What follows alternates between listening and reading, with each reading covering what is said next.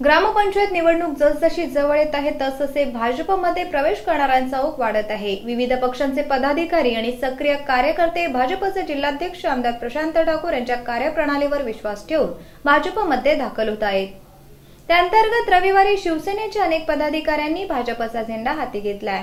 खालापूर तालुक्यातील वावोशी ग्रामपंचायतीतील सरपंच पदाचे उमेदवार प्रभाकर छत्तीसकर यांच्यासह शिवसेनेच्या अनेक कार्यकर्त्यांनी भाजपमध्ये जाहीर प्रवेश केलाय।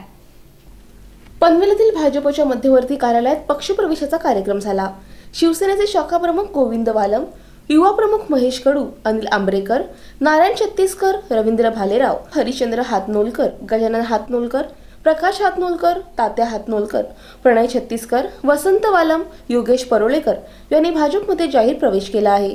आमदार प्रशांत ठाकूर यांनी प्रवेशकर्त्यांचे भाजपमध्ये स्वागत केले।